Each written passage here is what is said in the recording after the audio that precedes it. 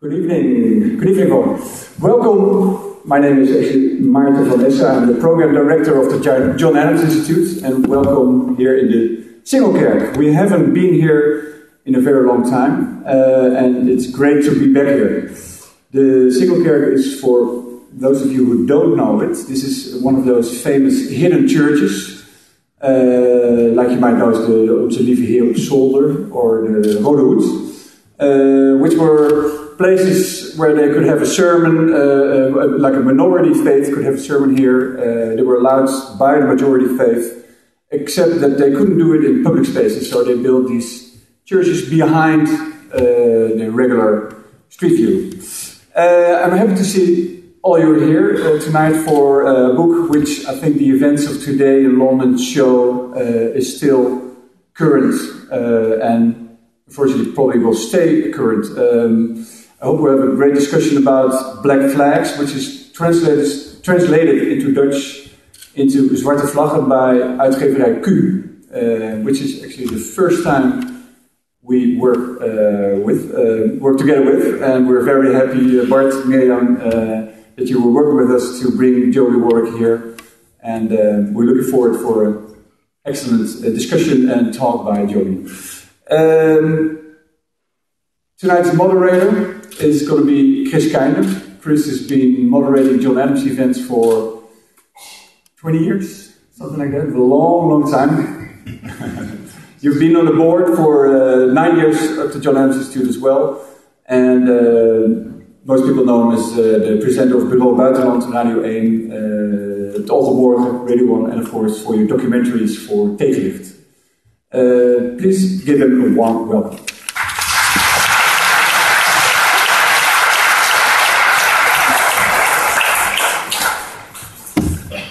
Whoa, shall I stand here? I'll try it like this. Good evening, ladies and gentlemen. It's a proper place to talk about a book about ISIS, I think, a church. Thank you very much.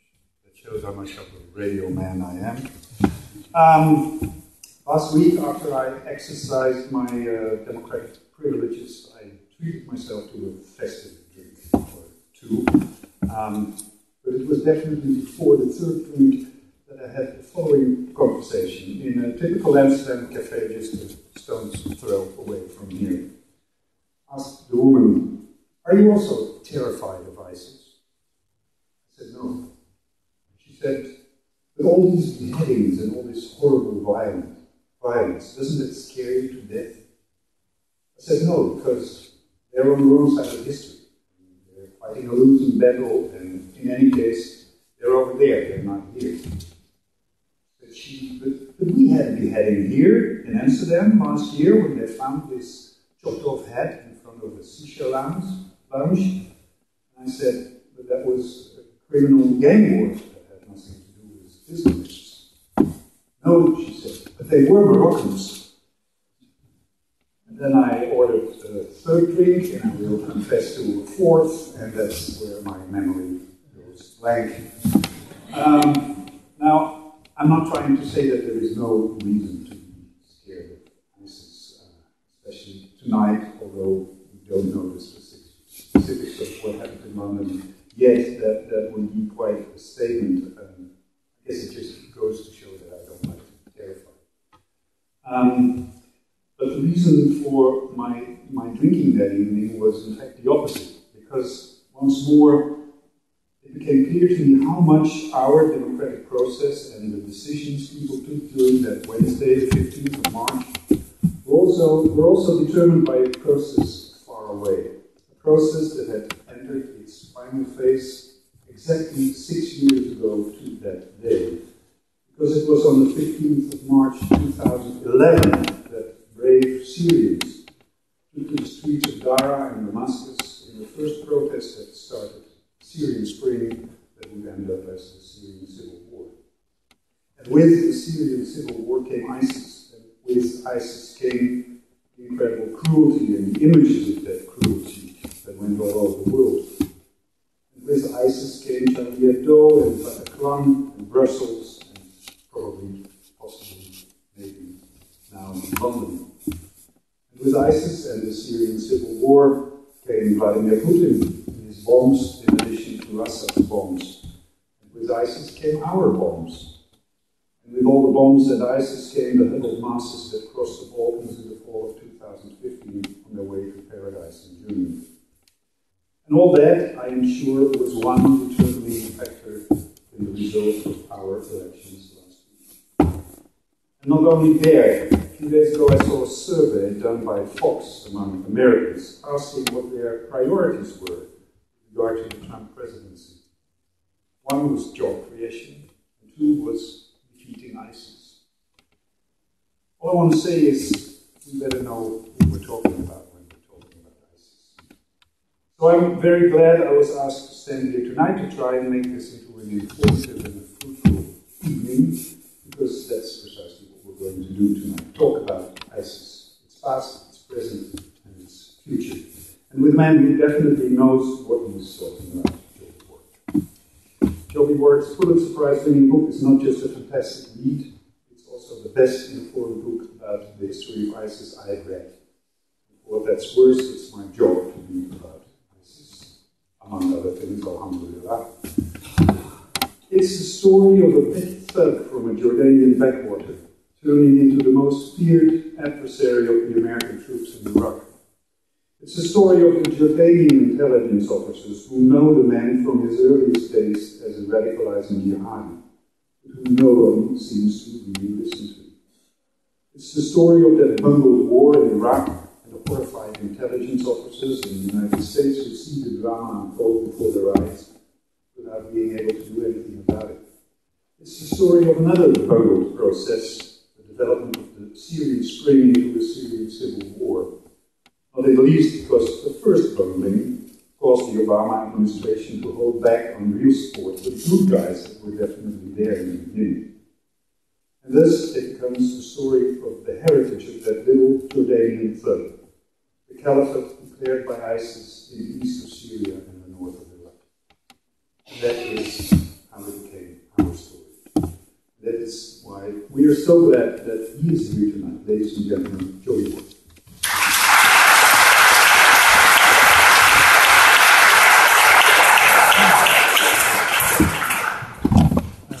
Wonderful introduction, thank you. We're good? You guys are tall. I'm still kind of figuring this out. It is a pleasure to be with folks here of the John Adams Institute, and also I must say, I'm embarrassed to say, my first time in Amsterdam. I feel like I'm well-traveled. Somehow I've managed to avoid coming here before, so I deeply apologize for that, and I can pledge to you that I'll try to make up for lost time in the next couple of days. So thank you again for this invitation. And this being an event sponsored by the John Adams Institute, I know you probably know every legend and anecdote and myth about our second president, so I won't try to compete with that. But I do have a fake John Adams story coming from the land of fake news. It's actually a Hollywood story. My favorite Hollywood representation or portrayal of John Adams was this HBO series that came out a few years ago called John Adams, starring Paul Giamatti. I don't know if you've seen it or if you can still see it. It's just a wonderful show. And what's great about it, other than the fact that it's just well done, is the casting. Because Paul Giamatti is not just a brilliant actor, he is the perfect John Adams. And to explain what I mean, you know the actor I'm speaking of. So Paul Giamatti is not your typical Hollywood leading man, shall we say. He's a little bit soft and pudgy, he's losing his hair, doesn't have some great animal charisma or a booming voice. But he has this mastery of the small details or the nuances of character that can turn a mundane part or a mundane film into something really special and powerful. And John Adams was exactly that way. You think of the guy, and it's not a bad representation of what he looked like. He was short, pudgy, bald, a bad dancer, the legend goes. He was not particularly impressive socially. People thought he was somewhat boring compared to his counterparts. Not the dashing general that George Washington was, or the folksy, homespun inventor that Ben Franklin was. But he was the master at the small details at a moment of our history in the United States that we really needed this kind of skill. Diplomacy, the ability to build alliances, negotiate loans from powerful Dutch bankers, which turned out to be quite helpful to us. It was not glamorous, but it turned out to be absolutely essential to winning independence and creating this new country. And this is actually a good segue to our conversation today, because it turns out that the skills and talents that John Adams possessed also offer the greatest chance for succeeding against the Islamic State. It's not bigger bombs or more drones. It's not brilliant military strategy or powerful speech-making. It's the slow, difficult, decidedly unglamorous work of building alliances, bridging diplomatic divides, working with partners to address the root causes of radicalism, which is our biggest challenge here in the US and in Europe as well. I think John Adams will be proud today of the international coalition that is right now working to defeat ISIS in Mosul. He would applaud the diplomatic skill that forged that alliance 3 years ago, and I think he would be quite dismayed by the return of unilateralism and the divisive rhetoric that we see in the US Capitol in the last few weeks. The other thing that John Adams knew very well was that you have to understand your enemy if you have any chance of defeating him. And that really is what my book is about, as Chris described. True success against the Islamic State has to begin with truly understanding the threat, where it comes from, what it seeks, what drives it, what sustains it. To that end, I'm going to spend a few minutes describing 5 personalities within the Islamic State, because these are people you need to know if you want to understand what this organization is about and how it's going to be defeated eventually. I think that will happen, hopefully, in the not-too-distant future. Their stories are illuminating and also cautionary, because they show us again and again that misguided solutions can actually make the problem worse. The wrong prescription can worsen the disease. So let's start with our 5 personalities. My book is really a story of origins. It's a character sketch of the individuals that built ISIS. And it starts with this very famous, now we essentially have rediscovered him in the last few years, Jordanian, whose name was Abu Musab Al-Zarqawi. We start with him because he's really the most important terrorist figure in the last few decades, second only to Osama bin Laden himself. He was the founder, really, of all ISIS, the pioneer of all the tactics we see ISIS using today, from beheading young men in orange jumpsuits and the use of the internet to promote the cause. He was an original and indispensable force. ISIS literally would not have existed without him, and in a strange way, Zarqawi would not have existed without us and our mistakes in the West. So if you want to understand ISIS, this is the place to begin.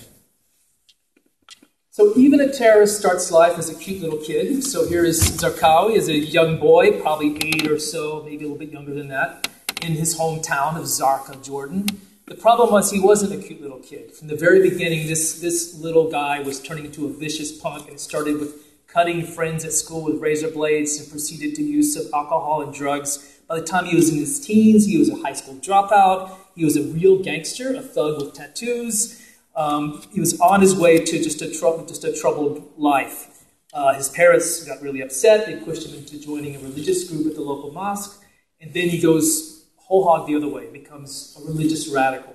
He decides to do what a lot of other young men of his age were doing at this time, which is to go off to Afghanistan to fight the communists, to fight the Russians and their Afghan puppet government in Afghanistan. So this becomes a part of his transformation. It also becomes the start of the modern jihadist movement as we know it. This is where Al-Qaeda gets its start. For Zarqawi, it's paradise. It's a place where even this young man who had no prospects and was really a wash-up in his life found that he was very good at some things, like killing people. He was very brutal. He was ferocious as a fighter. And he was part of something suddenly that was big and meaningful. A band of Muslim warriors were fighting the great Soviet army, and they were winning. So it could only mean that Allah was on their side. And for this young man in his 20s who had never done anything important in his life, this is very heady stuff. But then the war ends for him. So he goes back home to Jordan, which is a very sleepy, boring place for Zarqawi to go to. This is his house in Zarqa, where he grew up. He wants to keep this jihadi thing going. He's restless. He's ambitious. So he gets his friends together, and they form a little cell. They start looking for things to do, symbols of Western corruption to attack. So they start attacking bars and liquor stores, go after pornographic theaters, and things like that. One of the guys in the group gets this idea to go blow up a theater that was showing X-rated pornographic movies. So he goes into the theater with his bomb, sits down, the film starts. He starts getting very engrossed in the action. He forgets all about his bomb. The thing blows up his feet. He loses both his legs, and nobody else gets hurt. And these are the kind of knuckleheads that we're dealing with Zarqawi's gang in the 1990s. So eventually the Jordanians realize they have a problem. They've got all these young men coming back from the wars and coming home with nothing to do. This sounds somehow familiar to the situation we're in now. And so they start arresting them, they throw them in jail, and Zarqawi ends up in prison. Perhaps unwisely, and again, great parallels to the situation we see now in Holland and other places, the authorities decide to corral them all together because they don't want the contagion to spread. So all the jihadis are off in their own little prison so they can't make mischief. But in this setting, under harsh conditions, a movement congeals and becomes more and more radical. And the prison becomes kind of a jihadi university with this young man, Zarqawi, becoming a more and more respected and capable leader. He's the tough guy. He has the street swagger, so other prisoners look up to him. So in a few years, he goes from being this vicious Jordanian street tough to a vicious convict who happens to be a combat veteran and a religious fanatic and a very dangerous guy. Fortunately for all of us, he's in prison, and he was going to be in prison for a very long time. He was sentenced to stay in there for 15 years. This is where he gets the start of a couple of really amazing breaks, turns of history that could have moved things in a different direction, but did not. In 1999, Zarqawi's locked away. He's supposed to be in jail to his mid-40s. But then the king of Jordan dies. King Hussein dies in 1999. In Jordan, there's a tradition when the sovereign passes away, a general amnesty is announced for political prisoners, essentially. A list comes together, parliament, tribes, all nominate names. Before they know it, there's 2,000 people on this list to be freed from prison. Zarqawi and his entire gang is on the list. So 1999, way ahead of schedule, he gets freed. What does he do? Well, he goes off to the one place in his life that felt like home, where he felt like he had meaning, which is Afghanistan. He wants to reunite with his old hero, Osama bin Laden. Turns out that bin Laden didn't want it. He takes one look at this crazy Jordanian kid with wild ideas and for violent temperament. He says, "You're too nuts for us." So he rejects Zarqawi, gives him some money, sends him off to another place, says, "Start your own camp. You're not going to be part of Al-Qaeda, but you can do your own thing." So off he goes first to western Afghanistan, eventually ends up in the mountains between Iran and Iraq, but he's off on his own, again in obscurity. Nobody should have ever heard of him ever again. Second amazing turn of events in history. In February 2003, the United States is getting ready to invade Iraq. And to make that incredibly provocative move, it needs to build support. It needs a coalition of support from around the world. So Secretary of State Colin Powell goes to the UN Security Council to make the case for war. There are two pillars for this argument. One is that there are weapons of mass destruction in Iraq, and we know all how that went.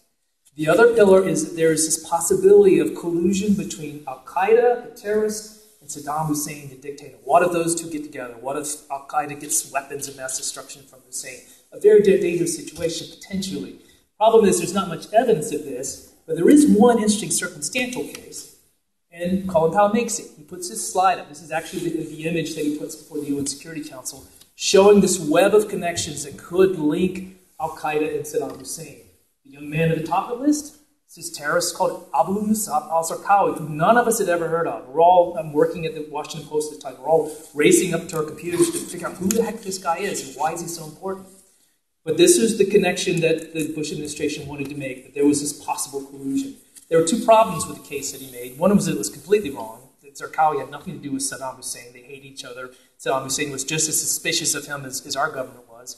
The second problem was it elevated Zarqawi from obscurity, from being a nobody, to being somebody who was very important in the jihadi world. The Secretary of State of the United States was talking about him. So suddenly, overnight, Zarqawi starts to get money. He starts to get recruits from around the world. He is a somebody now because the U.S. made him important. And when the United States goes into Iraq to start the invasion in 2003, Zarqawi has moved himself into Baghdad to wait the American troops, not Al-Qaeda, none of these other groups that we had warned and worried about. It was this young nobody who moves into Zarqawi to start this terrible chain of events. And he ends up being successful very quickly because even though he's not book smart, he even finished high school, he's strategically very smart. And so one of the things he does is he surrounds himself with some very important people.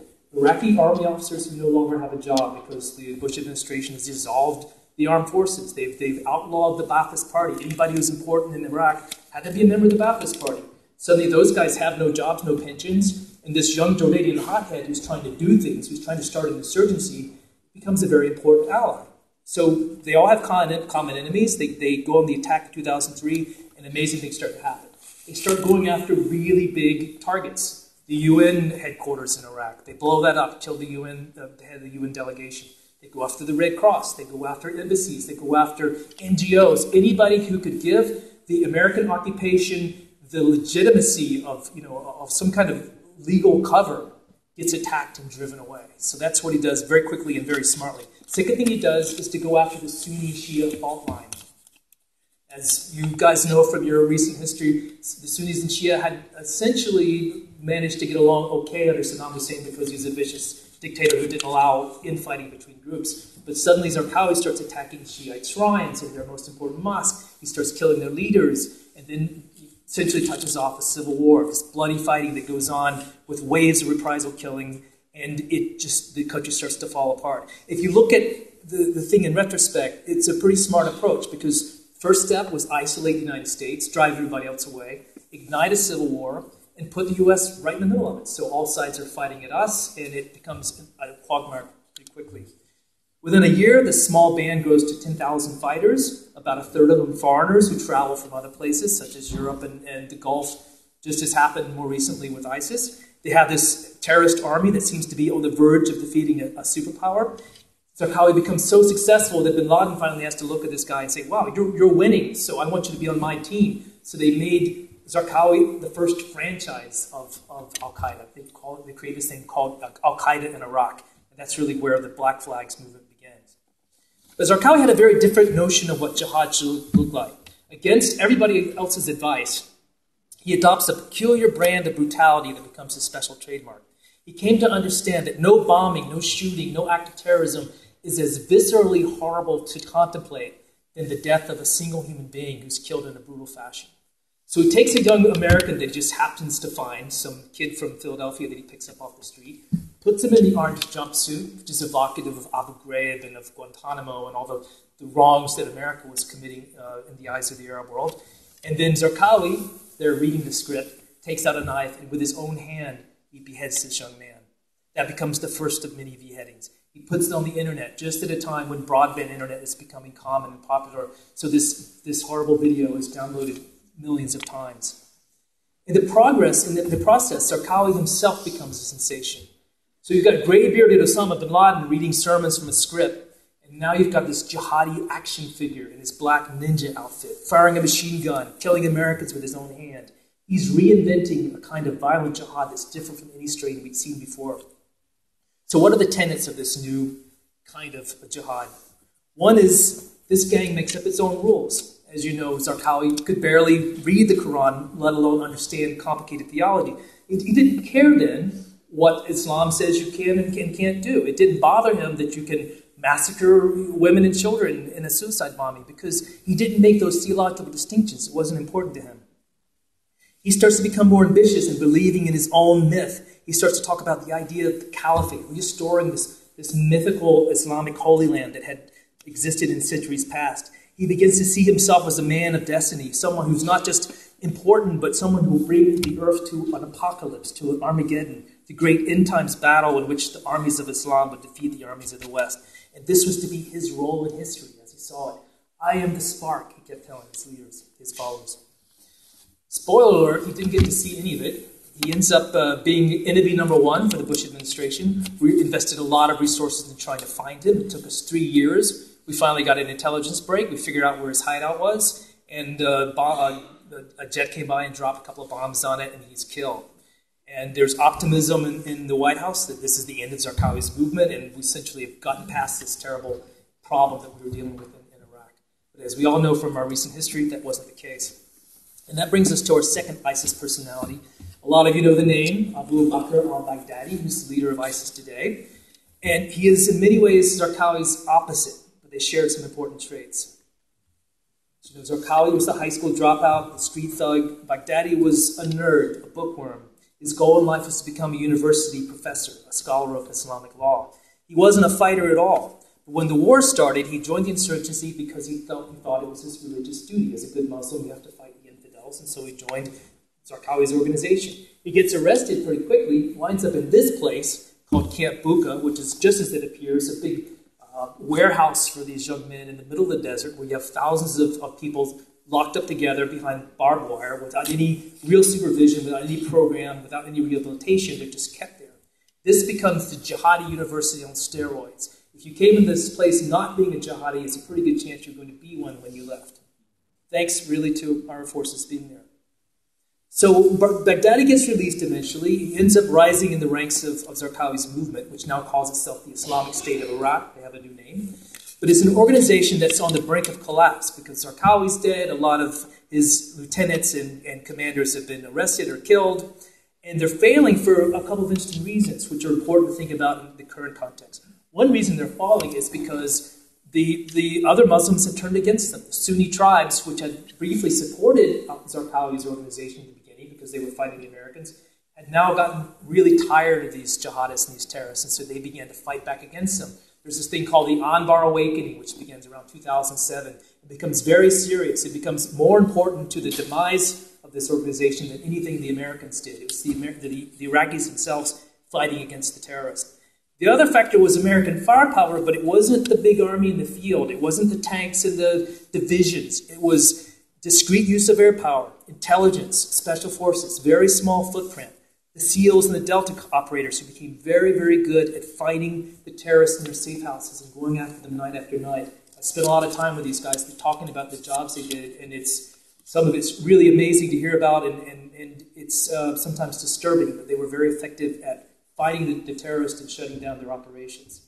So about 2010, again, the Islamic State of Iraq appears beaten. But then fate intervenes one more time on the jihadist side.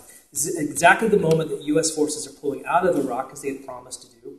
And by the end of 2011, they'll be completely gone. They'll be out of Iraq altogether. And once they're gone, the Americans who had helped keep order in this country are out of the picture, and so the Sunnis and Shia and Kurds are all at each other's throats. And the Sunnis are feeling repressed, they're down in the minority, and so they begin looking for anyone who can help them fight back, even the terrorists. I sat in conversation with some of these Sunni Iraqi chieftains who were saying, well, we'll let ISIS in, we'll help them out because they can help us fight the Maliki government. And once they're in here, we'll control them, no problem. So they let the terrorists essentially in through the front door. This also happens to be the precise moment in which revolutions are breaking out across the Middle East. And in Syria in particular, Arab Spring turns into an all-out civil war, and Baghdadi sees his opportunity. He moves his people into Syria to start their own militia group, and they have a perfect incubator now. They've got a lawless state awash in violence and weapons, and they have a new reason to exist. They're fighting the dictator. Not fighting Americans anymore, but now they've got this terrible Assad to fight. And they become extraordinarily successful almost immediately because they're battle-hardened, they're the best fighters on the rebel side. Thousands of foreign recruits begin flocking to this group from around the world, and they give themselves a new name again, the Islamic State of Iraq and al-Sham, or ISIS. But what is this ISIS really? Well, it's Zarqawi's old organization with a few new twists. Zarqawi embraced violence for its own sake, to call attention, to provoke, to shock. ISIS does the same thing, but on a much grander scale, using tactics even Al-Qaeda finds disgusting. Zarqawi didn't know the Quran, so he made up his own rules. By contrast, Baghdadi, the religious scholar, goes to great lengths to try to justify what he does. So he always finds a verse in the Quran or some tradition in the Hadith that allows him to justify these terrible acts that you see, showing that that ISIS, they're pious Muslims and not just barbarians. So this defines Baghdadi, our second character, as someone who is like Zarqawi, but regimented, methodical, professional. But he also is someone who understood the power of the internet. Zarqawi came along understanding that horror can be amplified on a massive scale using communication available on the internet. ISIS takes advantage of Twitter and social media and become very, very good at it. And when you see these videos they do, it's not just one guy with a cell phone camera. It's teams, professionals, videographers taking the same shot from different angles and going to a studio, mixing it up, and making it slick for a generation of young people who grew up playing Call of Duty and other war games. It's all very deliberate. And so this formula works, and the idea of ISIS becomes a powerful attraction. At least 35,000 foreigners joined the ISIS army, which is far more than ever joined the Al-Qaeda's movement or the Taliban in Afghanistan. They quickly overrun Iraqi cities, they capture army bases, universities, factories, banks, have the kinds of resources that Al-Qaeda would only have dreamed of having. And the movement metastasizes. It spreads. In a year, there are many ISIS states in 9 countries. And there are legions of recruits coming to the caliphate from the West, more than 5,000 with the European Union citizenship. These are the young men and women that we're fighting in Iraq and Syria today. And some of them, as we know, will come home, and some already have.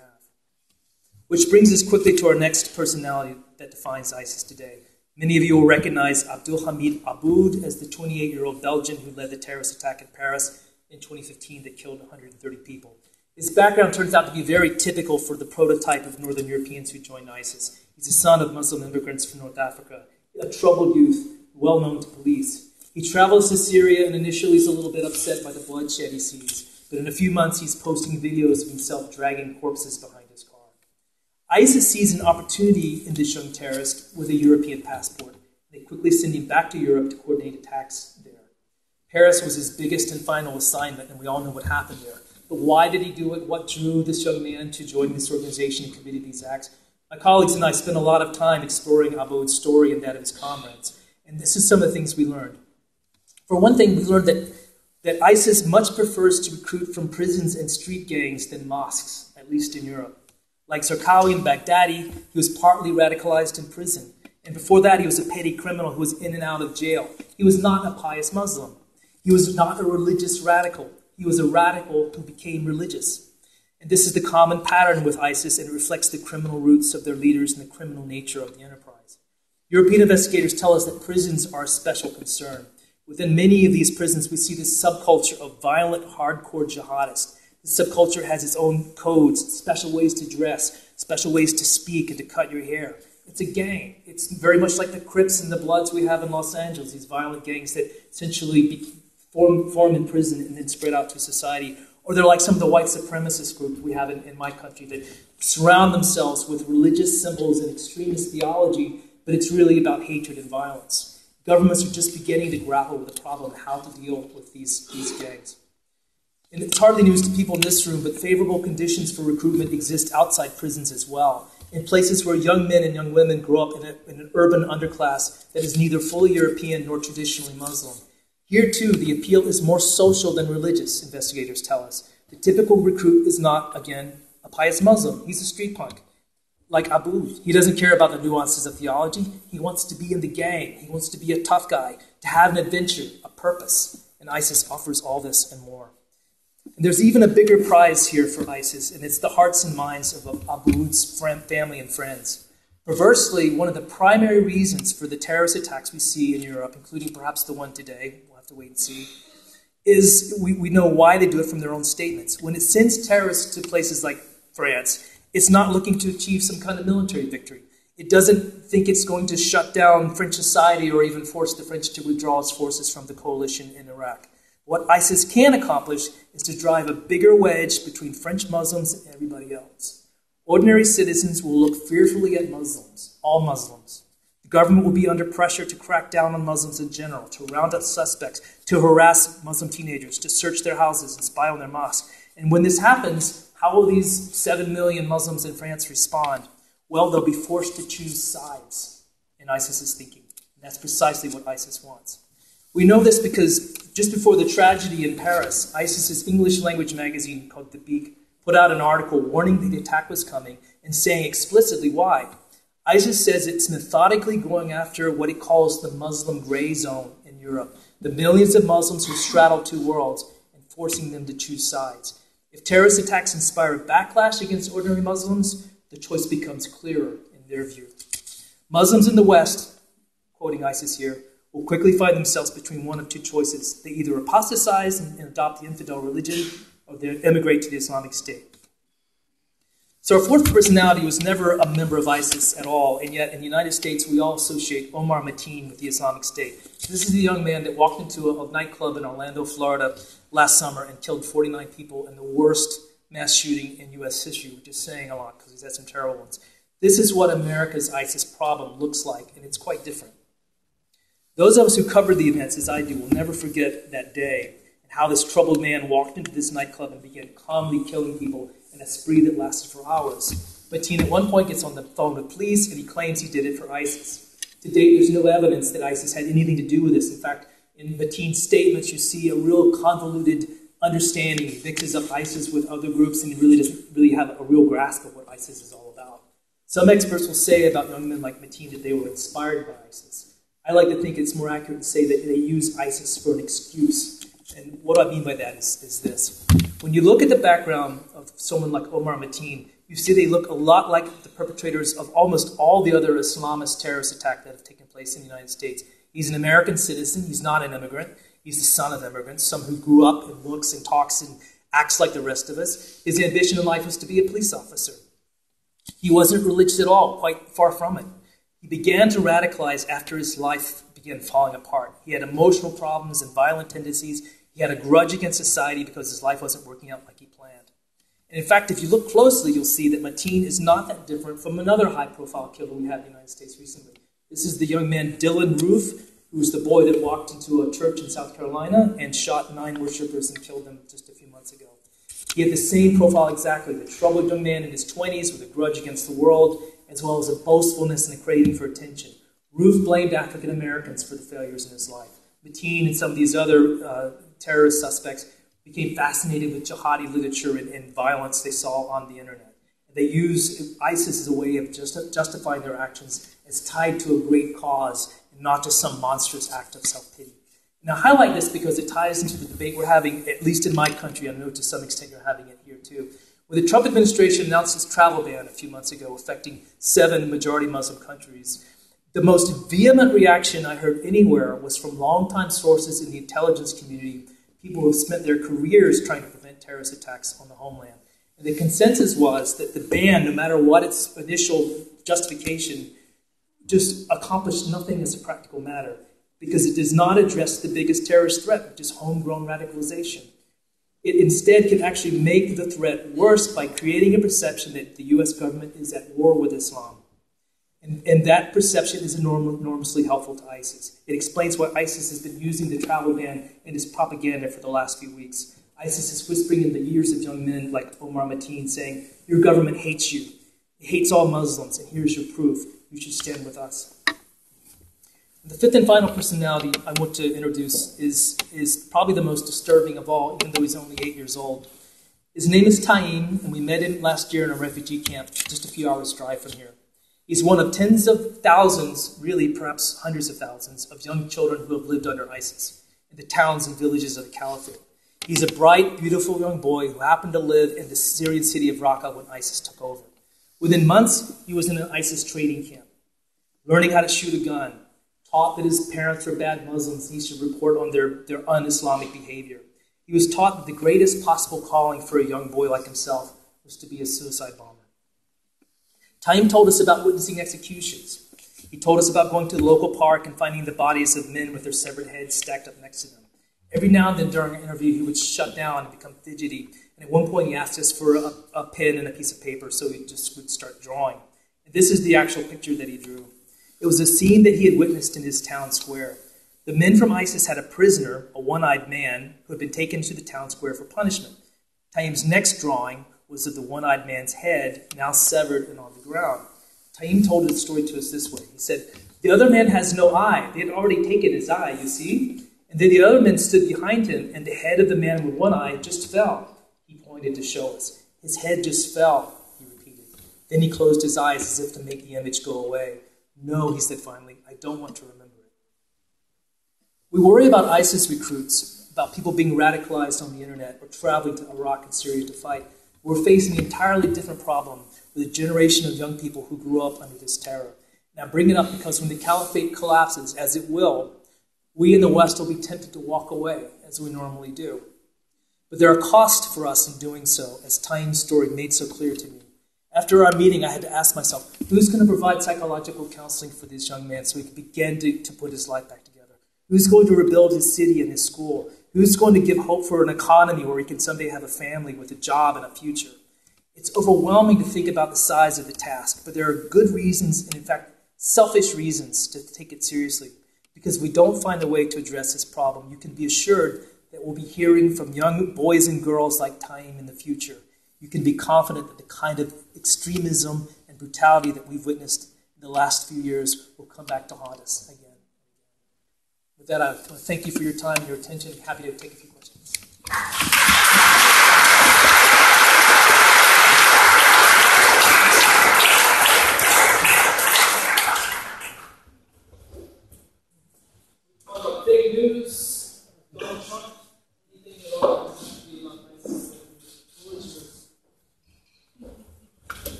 there's absolutely a sense of provocation with some of these acts, because I know that there is this sense of being purist, and you're not allowed to have images, you don't respect the symbolism and the creations of past civilizations that were pre-Islamic in particular.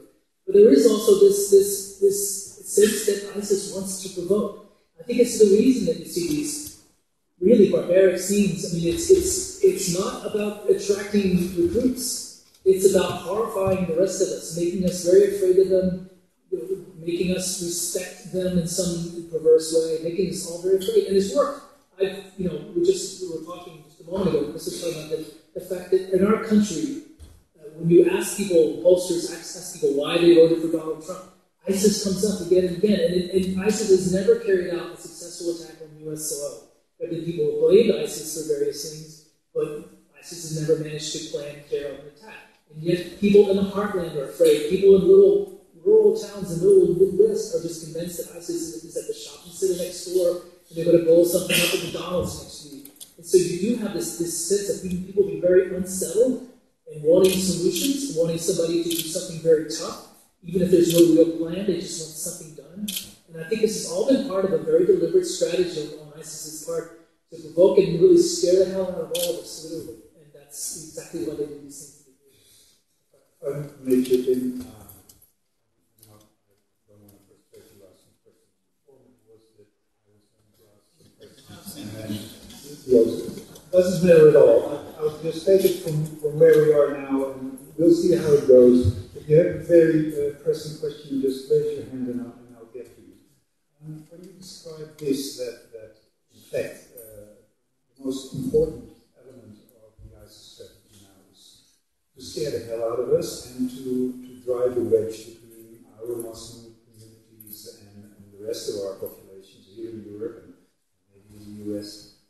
How did that evolve? Because your book is, for let's say about half of it, it's about Zarqawi.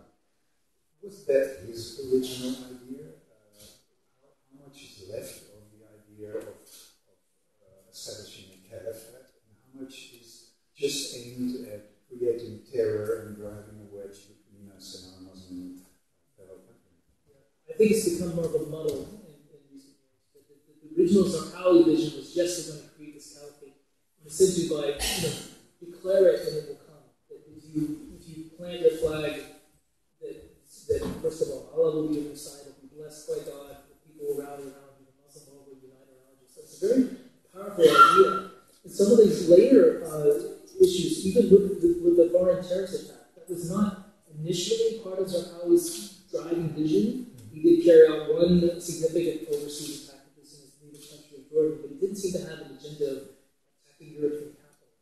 I think that's something that evolved as ISIS became more and more under pressure at home. The more we began to squeeze them, the more they felt compelled to show that they're still relevant, that they're still powerful, even though they're losing ground. And so you see a shift in their tactics to be much more outward focused in a way that ISIS never was traditionally. Really, when they first developed, the reason for lack of panic, or real lack of concern in the U.S. administration was we didn't think they were going to be an international threat. We thought this was a problem in Syria and Iraq. And that if we kind of let them fight it out and kind of sit on the sidelines and let nature take care of this problem, then we wouldn't have to worry about it. It turned out to be quite wrong. And so we're all now paying the price for it. Which is then partly due to our success in fighting them. That is true. Which is pretty terrible. Which makes you worry as this caliphate begins to shrink and shrink and shrink. And now it's something like 35% of what it was 3 years ago. The capitals are falling as we speak. So what is their response to that going to be? Their capabilities will be limited because they don't have sanctuary anymore in which to plan and carry out significant attacks. But they're certainly going to be under pressure to do something. Even small things like getting in a car and driving into people outside Parliament building. That's the kind of thing I think we're going to see more. So we'll get back to the future of ISIS. But taking a little step back, you described how the basis of ISIS was Al-Qaeda in Iraq, and how it drew on Sunni frustration with first the Americans and then the Shia government of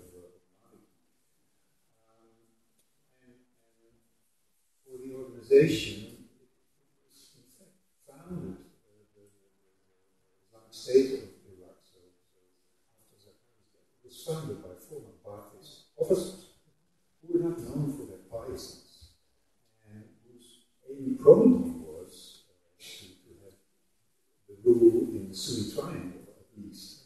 So, as for the organization, when the goals shifted in the way you just described, how did the organization change? Is it still the old Ba'athists who are so important in ISIS, or have they been sidelined? I think they are still very important, but now there's all these other elements as well, because you've had this influx of fighters from abroad, Chechens and others who have their own agendas, and so that original intent, I think, has been watered down a bit. And there are also separate organizations in Syria and Iraq. You see the Iraqi branch of ISIS being much more concerned with Iraqi issues and with defending the rights of Sunnis and tribal Sunnis in Anbar province. Whereas the Syrian operation seems to be a bit more international in its focus because it's made up more of characters from around the world.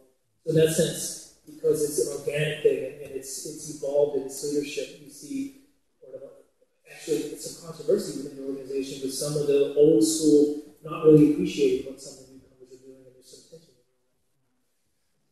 You touched upon it in your presentation now. In the book, somewhere you say that ISIS was formed by Arab jails and American jets.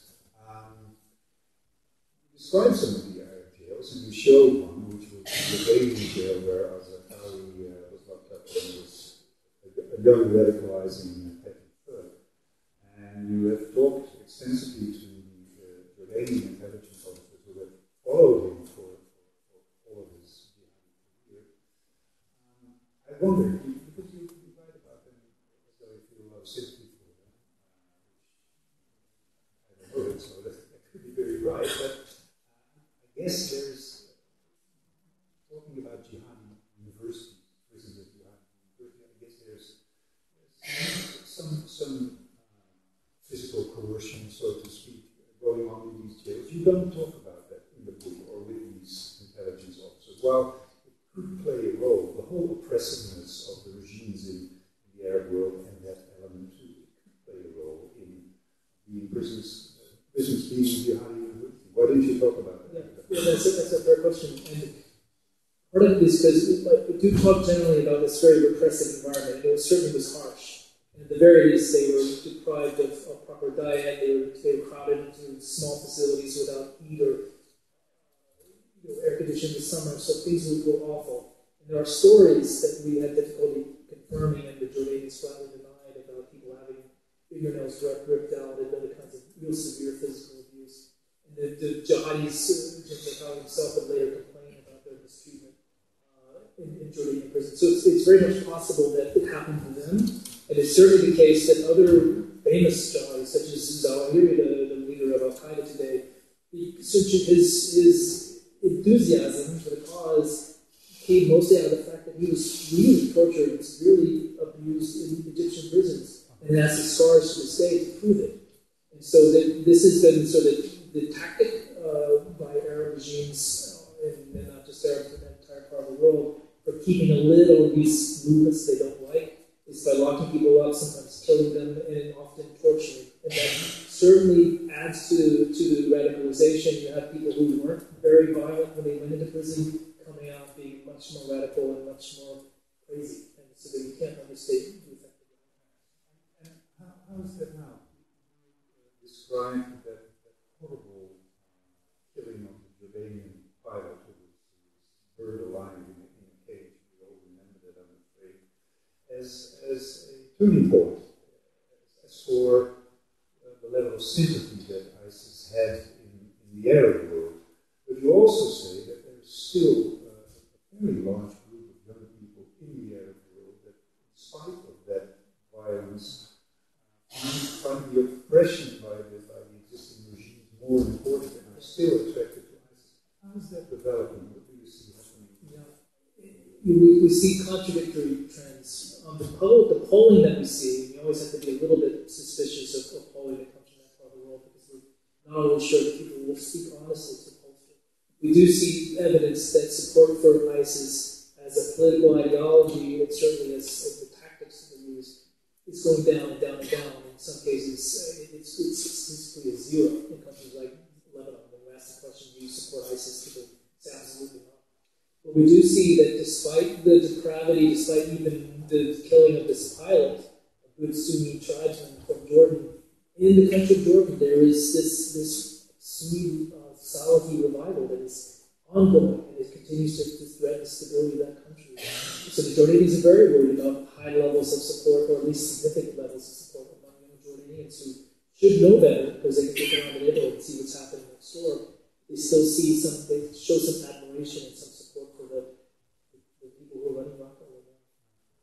As for the Americans, I mean, they did a lot of things wrong. You pointed that Powell, and you could say ISIS was born in Arab jails and by American jets, but also by the New York ones. Could I say that? Yeah, absolutely. It's because it was that series of decisions, beginning with the invasion, but continue with the really mishandled occupation.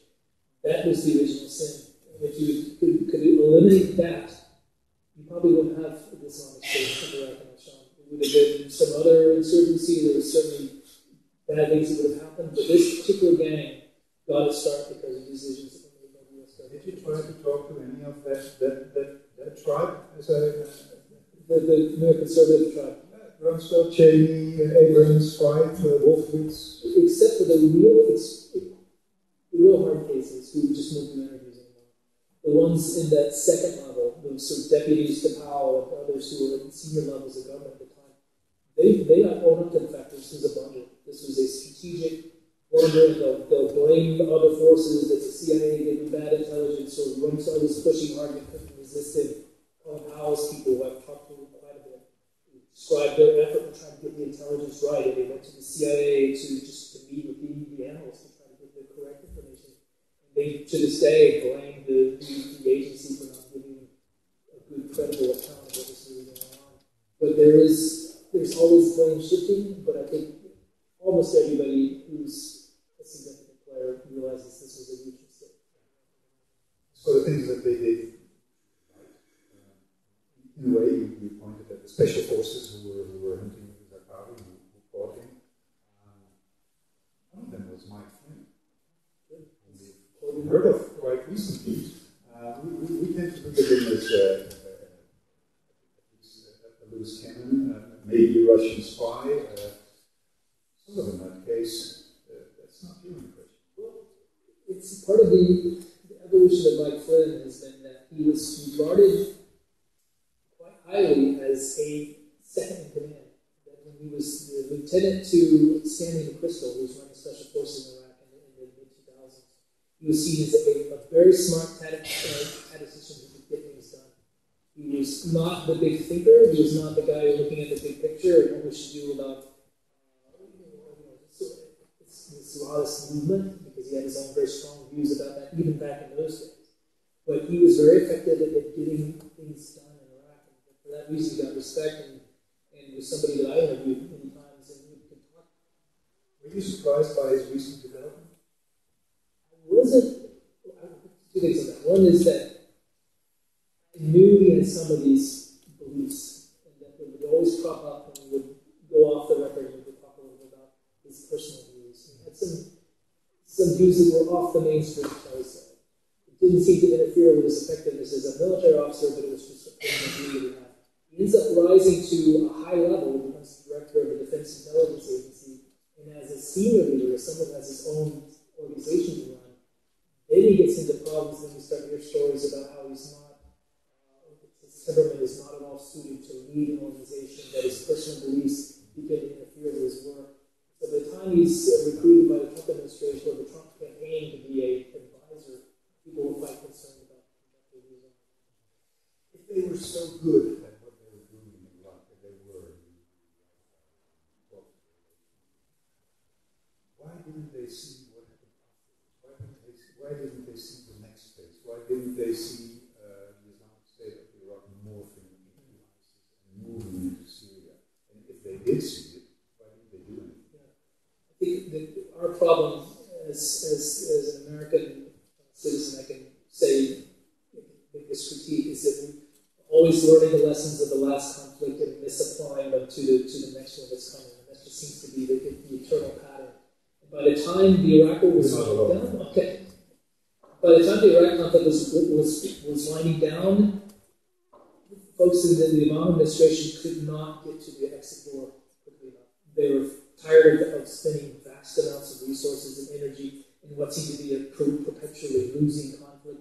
They couldn't control Maliki, and Maliki was doing dangerous and stupid things. So we were just, very glad not to negotiate a status of forces agreement with the Iraqis that would let us stay. We wanted to get out of this as quickly as we could. And once we were out, our ability to influence events evaporated. So we could look at we could even collaborate or coordinate our efforts with Iraqi intelligence because we just weren't talking to them anymore.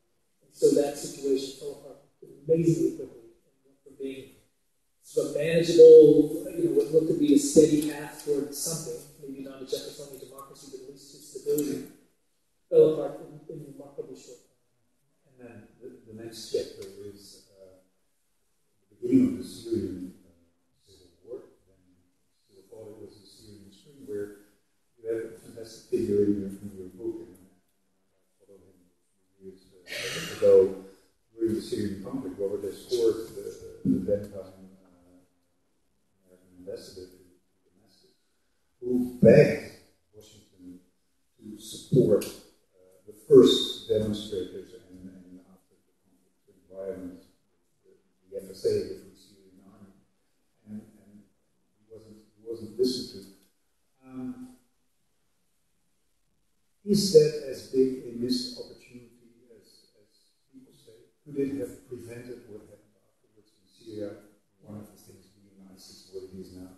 If Barack Obama was sitting here, I think I can confidently say this because we know what he was articulating at the time, is that it would not have made a difference. That giving weapons to a few lightly armed moderates without really military experience who were opposed by a Russia and Iran, we could not have won today by giving, by arming these moderate rebels. But the reality is, we'll never know the answer to that. Hillary Clinton felt the other way. She felt that we could create a no-fly zone, that we could help people who appeared to be, of good intention and arm them and support them in perhaps aggressive ways. Essentially, with the objective being to eliminate this horrible vacuum, this lawless vacuum that Syria had become, that allowed all these groups to spring up out of nowhere. And she believed that, Leon Panetta, the defense secretary at the time, all argued this. The contrary argument from Barack Obama sitting in the Oval Office was, show me a time that we've got involved as Americans in supporting insurgency where it's turned out good. And that was the argument that just couldn't be trumped. Nobody could come up with an answer to that. Now, what you said about in the refugee camp. He's been living under ISIS rule. There's about 2 million kids in Syria, if I'm not mistaken, that haven't had any education for the last 4 or 5 years. Our priority, the West's priority, almost exclusively is fighting ISIS, and we tend to forget about the rest of Syria. Stopping from Syrian refugees coming here. Is that the next mistake we're making? For the longest time, the Obama administration, and particularly under John Kerry, there was this vision of a comprehensive deal, the deal that's going to solve all the problems. We're going to resolve the Syrian conflict, we're going to have a strategy for defeating ISIS, we're going to get all this done. And we kept going to the mat and trying to make that happen, and we kept being frustrated for various reasons, mostly because the Russians would not participate or cooperate. And so eventually that has fallen apart. And so instead of having this grand vision, we've broken it down into component parts. One part being, let's defeat ISIS by any means possible, and God knows what's going to come after. Because we really don't know what comes after that. Who's going to run Raqqa? We have no idea. If the Kurds will probably be in control at the beginning, that's not a sustainable situation for the Turks, so that's not going to last. The Kurdish government in that part of Syria is not going to be supported by Sunnis or Shia. So we don't really have answers to that. Part 2 and Part 3. So all we have now is one fight that we're trying to prevail on, and that's the fight against ISIS. We'll probably win it, but are we going to have a real victory, or is it just going to be part 1 of an endless series of conflicts? Because, speaking about that, I mean, Mosul will maybe take 1 month. Raqqa will maybe take 2 or 3. I mean, give or take a few weeks, inshallah. But what then? We showed that map. I think it was 9 countries where ISIS has at least following ideologically. What's the future of ISIS? How do you see it? I see a couple things. One is that those little mini caliphates, they're real. And some are more serious than others. We've looked at several of them. There's one in West Africa that looks pretty significant. There's one in the Philippines that seems to be getting stronger by the day. All of them have the same vision that we're going to create this righteous caliphate that if it doesn't exist in Iraq and Syria anymore, it'll exist here instead. So it's like a shell game that just keeps moving around. The other thing is that even after the death of the caliphate in Iraq and Syria, the idea has life. And the people will continue to look back at this thing that we built and that traitors took away from us that we have to continue to fight for. So then it becomes a cause that almost becomes more powerful and more permanent than the caliphate itself. So this is, I hate to say this becomes a very long struggle. After 9/11, I don't think any of us thought that 15 years later we'd still be talking about Al-Qaeda as we're doing today. But this is really, it's one of the big struggles of our time. I think it's going to go away easily or lightly. It's fooling ourselves. The only thing that we have to remember is that we have to be patient and thoughtful. If bad things will happen, but that doesn't mean we fly off the handle and do something extreme. Because the extreme measures, if you go after a problem with a sledgehammer instead of a scalpel, as perhaps is warranted, you literally can make the problem much, much worse, and we've seen that in our own recent. Could you elaborate a little bit, and then I'll get to your questions, elaborate a little bit about that more? I mean, what are, given the characteristics of the guys you just described, and their origin in petty crime, often prison being their school, the idea that they're joining a club, that they have a sense of belonging to a cause, to a club. So what are the most important lessons for us here to deal with our own homegrown ISIS members, or the ones coming back after ISIS has been defeated in Iraq? We're just starting to look at this problem in the United States, and I think you here in Europe are ahead of us in some of this. But there's a realization that's dawned on our leaders, at least the smart ones in the last few years, is that we don't have a strategy for dealing with radicalization in the community. And it shouldn't be a law enforcement strategy, because if it's gotten that far, then we're probably too late. What we need to do is to be able to engage local community organizations, everything from social workers to imams, to prison parole officers. There's all kinds of places in the system where you can identify problem areas, identify problem people, and try to start working with them before they do something like run over a crowd with a car. And that's something that's completely missing from the U.S. strategy right now. And in Europe, I think you're ahead of us, but you're also realizing that it's a very big problem. What do you do with 120 returnees from the Islamic State who just come back from Belgium, or the 40 or so that are back from in this country? So what do you do? Well, you could lock them up, and that seems to be the reflexive move. But if you lock them up and confine them together, are they only going to become more radical? Eventually they all get out. So there has to be a sophisticated and long-term project. And I can't begin to tell you what all the parts should be, but it can't just be, let's lock them up and forget about it. Anybody in the audience? And I apologize for skipping this. No, that's okay. Just the penalty that was heard. Can you come to the mic? Because Thank you, walk around.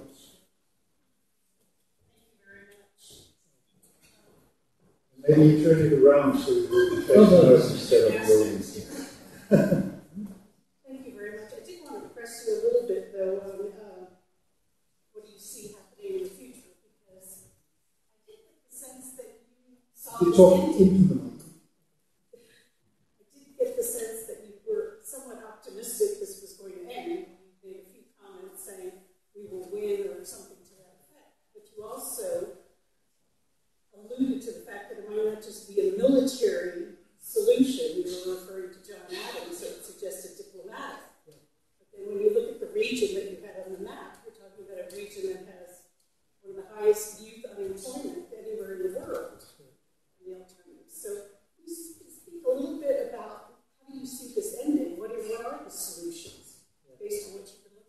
I must confess that one character flaw of mine is this cockeyed optimism that I can't seem to suppress sometimes. But I do believe that we as a human race are on a march upward, and that things do improve over time, and even after setbacks, as we've had in my country in the last few months, that the good guys eventually do win, and hope maybe take centuries. I think the thing that looks to be within sight is the elimination of the caliphate. I think that's going to happen very quickly, and that is a good thing. You can't understate the fact that depriving the Islamic State of a place in which they have free reign to do whatever they want to do, including develop new weapons, raise money, train recruits. There's a lot of suspicion. Just in the last couple of days, there's been a ban on carrying laptops on planes from certain countries.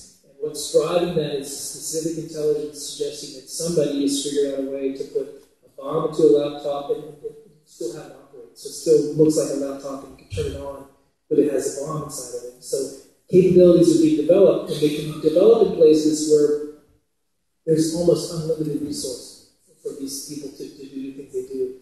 And up until recently, the resources available to the Islamic State were just extraordinary. I mean, just having whole army bases filled with U.S. hardware, and having whole bank accounts full of hundreds of millions of dollars of hard currency, and weigh that against the fact that it probably costs $10,000 or $20,000 to carry off the Paris operation in 2015. It doesn't take a lot of resources. They had more money than they could spend.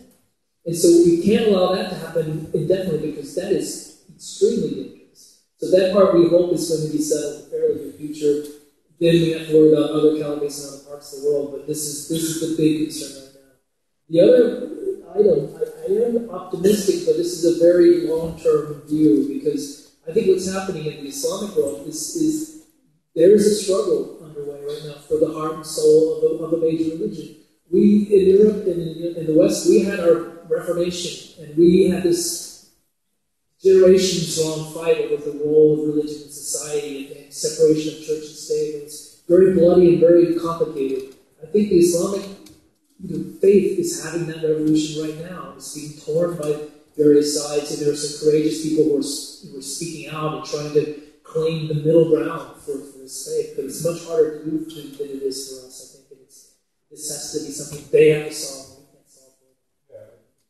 In fact, it was the Egyptian leader, General Al-Sisi, who openly asked for an Islamic reformation, which not necessarily makes him the go-to guy now. But he necessarily goes there too, because he's a very oppressive authoritarian leader. But he asks for that development. That's complicated. And it's hard for him to dictate, because he doesn't have credibility with a lot of people that are fighting with him.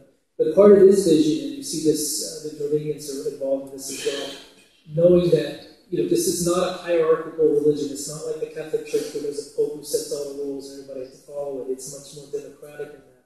But you need to have leadership from the seminary or from their theological institutions on down to local mosque, in which imams are educated about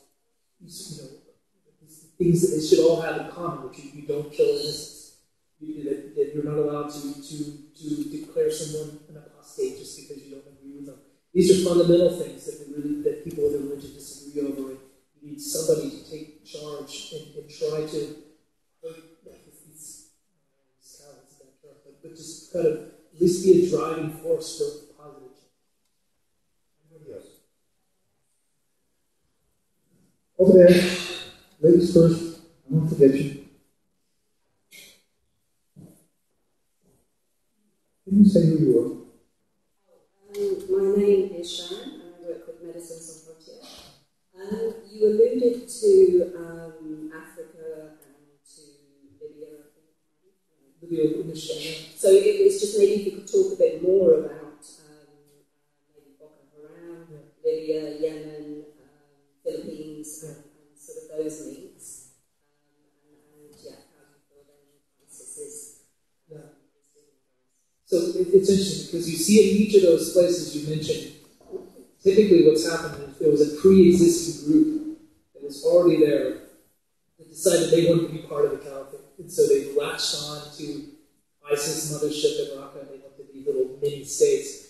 In some cases, it's become a very serious attempt to become like ISIS in Raqqa. When I think about in particular is in West Africa, Boko Haram, which now has two branches. There's the old Boko Haram, which has been considered, they're outcasts. They're yesterday's Islamist party. And there's this new thing called the Islamic State of West Africa, which styles itself exactly like Raqqa, ISIS in Raqqa, down to coordinating their video propaganda to make it look just like the stuff coming out of the caliphate. Their teaching, their theology, their recruitment, their training, it's very much in coordination with the mothership. So you see that example, and then you have others in places like the Philippines, which seems to be much more organic and much less controlled, but very serious. And then this latching onto the idea of the Islamic Caliphate as an excuse for some pretty atrocious behavior and just awful stuff coming out of the Philippines just now. So this is organizational ties that you know of. There are in some cases. We know that in particular this West African branch, there's a lot of communication that appears to be going on. We know that because of intelligence interception. We know that just because of their behavior. Other examples are it's a little less clear if they're actually communicating with ISIS proper or not. But at least some cases they are, and that makes them more dangerous because they really are true satellites of the motherland. The gentleman over there. If there's anybody else, please line up behind the microphone so we can speed things up a bit. My name is Pierre. I have a question. I've read your book, and I found another game changer. CNN had an investigation report last week, about the figure of Musab attack. In Syria. Or his nickname Abu Musab. He was interrogated after the Abu Ghraib arrests of the Americans and the prison. The interrogations afterwards, what happened there were a little bit softened. So people, investigators were asked to take it easy with prisoners. So a lot of people were sentenced more softened, with 5 years. But one of them was some attack. It's now the prime suspect of the last year assassinations in Brussels. Now 1 year afterwards. Belgium. Can you please come to the question? Yeah. That's all we're doing. Okay. I think that governments have to be a little bit tougher on terrorists. Because the Belgians made a lot of mistakes. The government passport, etc. That guy is on the loose. He's free. What should we do here in Europe? Could be your third book. What could we do to catch them all here? That's a good question, and a complicated one, as you alluded to. All I can offer, and obviously as a journalist, I tend to be sometimes more an observer and asking questions rather than trying to prescribe solutions. But one thing I do believe is that whatever the law enforcement solution is, has to be within the laws of a society that is bound by rules. Because we can handle criminal cases, we've got all kinds of ways of dealing with criminal suspects. But when we betray our own laws as a society, then we're losing our heart and soul. And I can say this because I'm a citizen of a country that, against all our principles as a democratic society, opened black prisons in foreign countries where we would put suspects and they would disappear off the map and were tortured, we know in some cases now. And the thing that we've learned from that, and I've talked to people who are in these prisons who are doing the interrogating, that the harsh tactics did not succeed in getting useful information out of these guys. And what they did do instead was create a great big propaganda tool for the other side to use and say, look, the Americans are just as bad as anybody else. They're not really honest about their democratic virtues and values. So that's one thing I've learned. And also just to say that we will never be able to stop every bad guy from doing something terrible, no matter what what we do. Some people are just incorrigible, and I think it's certainly the case for some of these hardcore jihadi guys. There's no amount of prison time, there's no amount of re-education or rehabilitation that's really going to make a difference. And it's why we have something like 20 guys in Guantanamo that we just don't know what to do with. Obama wanted pretty desperately to let them go, or not let them go, but to find some other solution other than keeping them in Cuba, because it's extremely expensive and it's a propaganda tool for the other side. But we know these guys, they'll never change. And the minute we let them out, they're still war with us. We can't charge them in the legal process now because we've tortured some of them. So any evidence we use in a criminal case would be inadmissible. So we're stuck with this crazy situation where we have people who are being held by our government outside legal norms, and we can't let them go, and we can't prosecute them in a traditional sense, and we're really in the jam with them. So all I can say is that whatever we do, societies can decide to be quite harsh. They can sentence people to life in prison or whatever seems appropriate for the crime. But we do have to honor our codes and our civil procedures, because if we don't, then we're just losing our soul. As democratic societies. My view. To what extent do you think that increasing climate change will affect the dynamics in the Middle East and affect these types of And that is quite a good question. And I have a kind of a strange personal history in my reporting career, because I was once an environmental journalist, and my first Pulitzer back in the 90s was for environmental projects. So I care very deeply about these issues on a personal level. And it is, first of all, no exaggeration to say that climate change, or at least harsh climatic conditions, were a factor in producing the problems we have in Syria right now. There was this epic drought that took place a few years before Arab Spring, where you have literally hundreds of thousands of people being dislocated by drought and by sort of destruction of the farm economy. And a lot of those guys moved into homes into Aleppo, and they became part of the tinder that was ignited in the Civil War started. But even more dramatically in the future is the prospect of large dislocations of human beings. In Iran right now, we see a country that is facing epic drought. And that is, it's going to cause refugee crises, it's going to cause people to become impoverished. We're seeing it in so many places around the world. It's only going to get worse if we stay on the track we're on.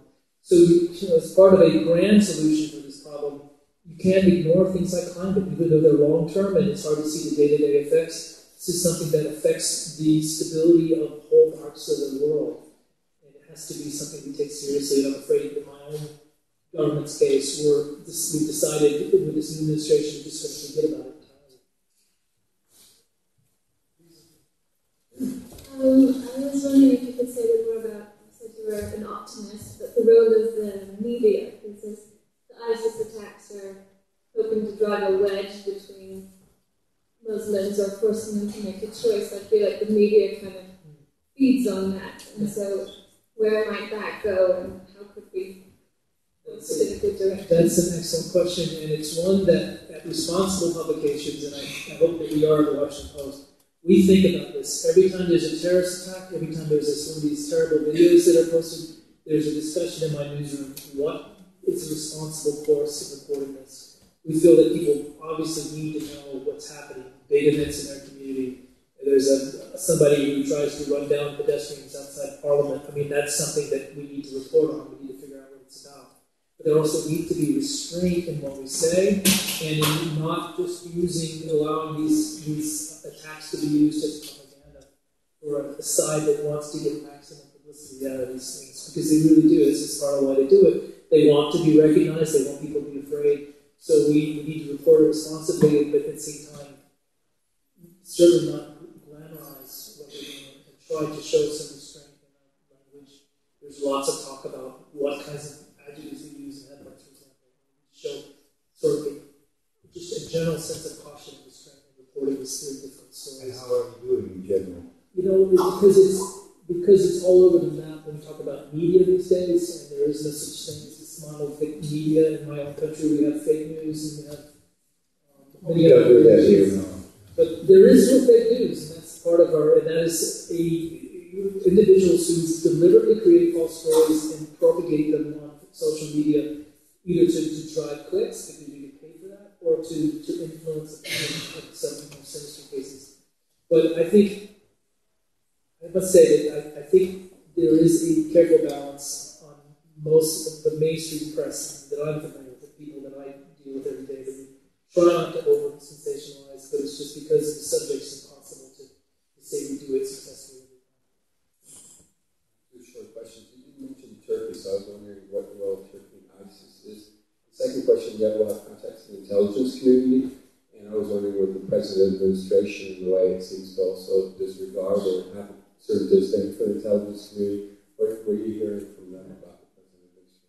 That's a good question, and we've seen, and because I do talk to these people all the time, there is a sense of dismay and distress. I think it's not overstating it. And people in the intelligence community who work on counterterrorism, that this is an administration that doesn't respect their reporting, doesn't respect the products that they're generating, the intelligence reports, which often the commander-in-chief is not even looking at on a given day, and filtering it through other means, preferring to get his information from Breitbart News or Fox News instead of from his daily news, which the presidents typically have traditionally done. You're not being objective.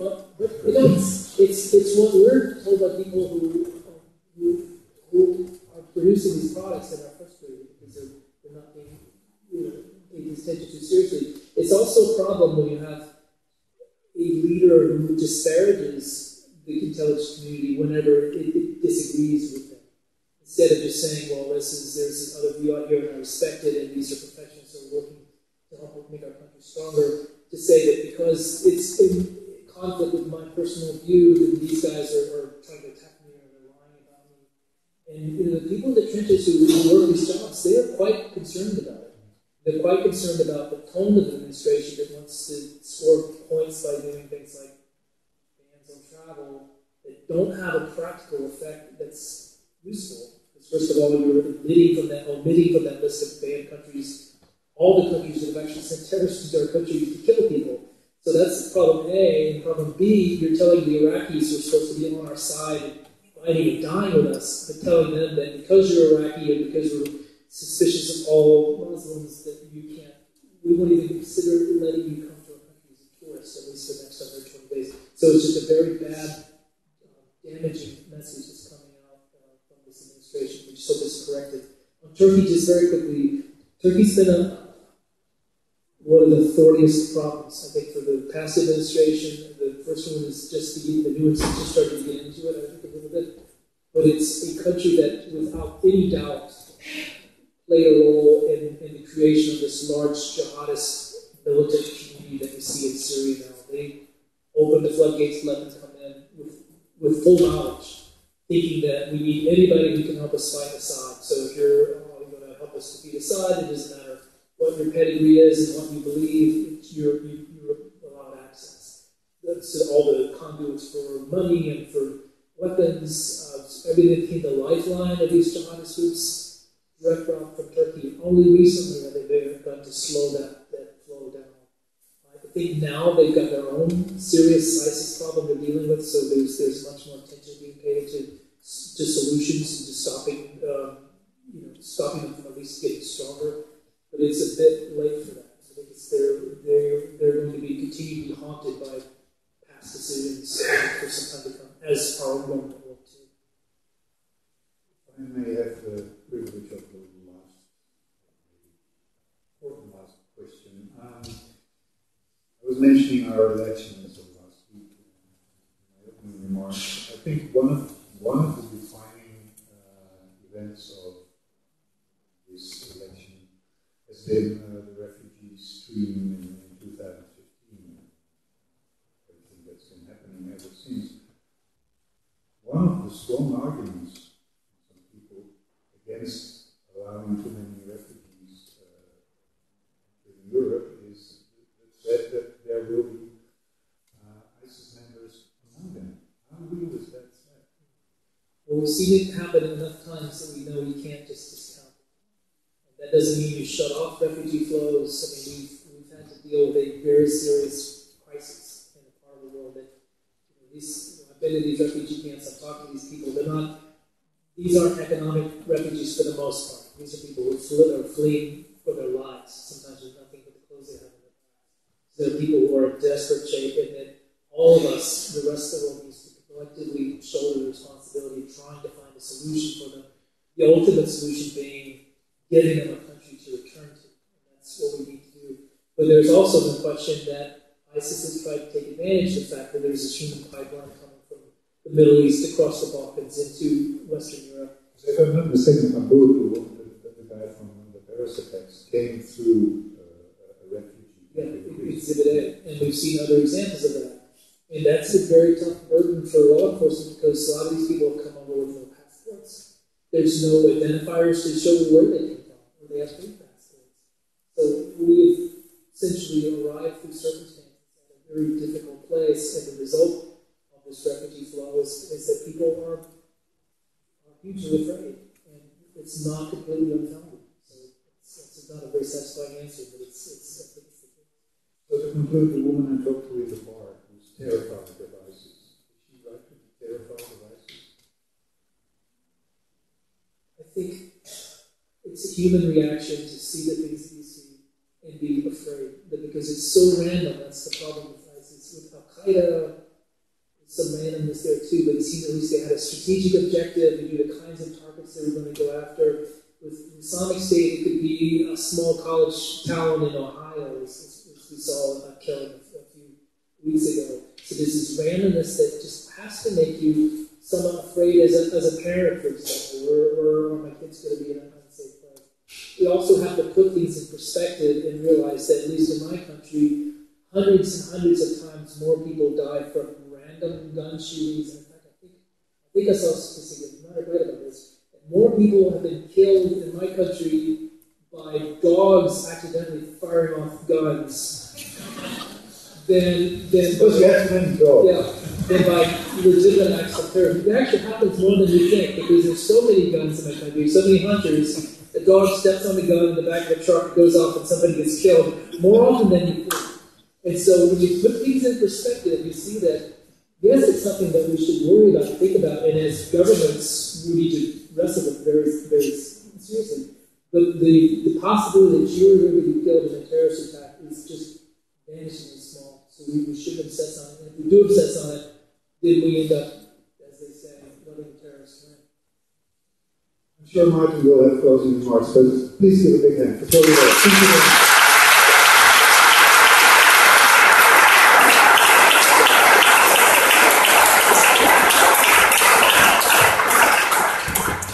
Well, I'm glad I don't have a dog, and I don't have a gun, actually. Thank you all for coming, and you can all follow all developments, of course, of what's going on in the Washington Post with your work here.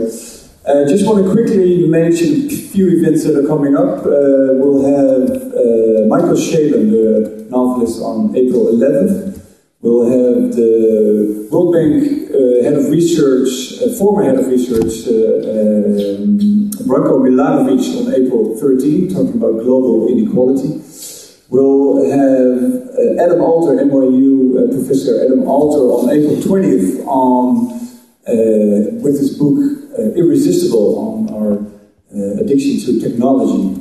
Then on May 1st, we'll have an event on the first 100 days of President Trump with political analyst Thomas Frank and Will England, who was actually mentioned just last night at the Wereld Draait Door by Peter Vermeers, where he talked beautifully about his new book, 1917.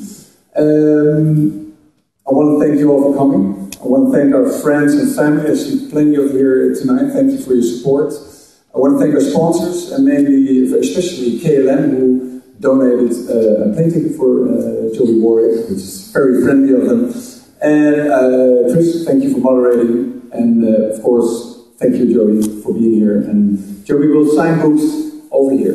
Thank you. See you next time.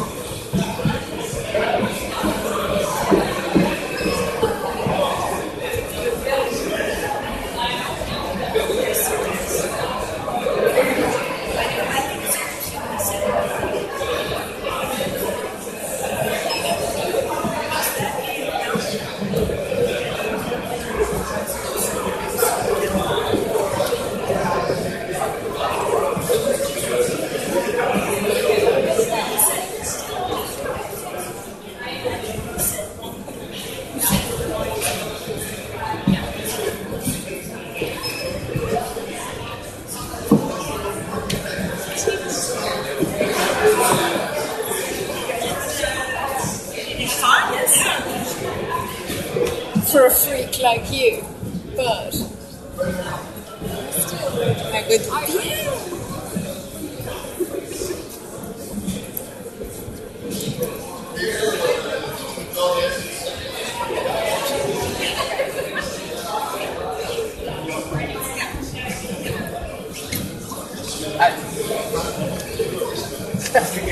zegt niet op.